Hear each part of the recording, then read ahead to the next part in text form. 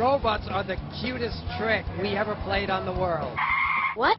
A trick? That's right. First is really all about getting kids in the game to have a meaningful life. Oh, so you mean like by the real-world themes FLL challenges are based on. And with each challenge theme, more kids around the world are helping to solve real-world issues. We've all along been very impressed with the growth of FLL in the US, but I think what is really encouraging right now is that we're seeing the first Lego League concept roll out globally to an extent that is really impressive. And at the same time, we're seeing also a junior first Lego League, you know, kicking in there, and we're really encouraged by that. Oh yeah, and the challenge project helps us get in the game too. This is how young people can incorporate all the disciplines. They can incorporate math skills, science skills, language and literacy skills. It's all part of the process of learning by doing. Oh, okay. Of course, robots must help too. موزي يعني هو مصنوع من القماش. What we find out is that many of the kids have become more focused. You know, attendance has increased.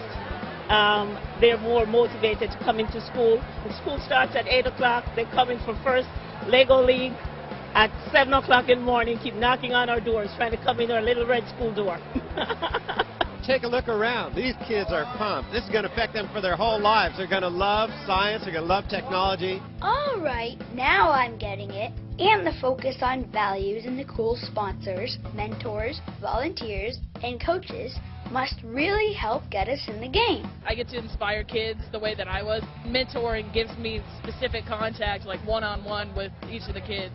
With values like respecting each other, acting with integrity, and kids doing the work, how could it not help us get in the game? But does it really work?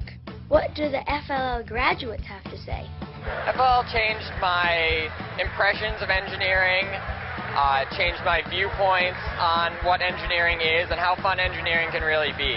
My whole FLL thing completely took out the engineering completely for guys' part, and now I just want to do engineering. Because of my FLL experience, I knew I wanted to study science or engineering. I think that it's really cemented my desire to become an engineer when I grow up, and definitely leading people in engineering backgrounds.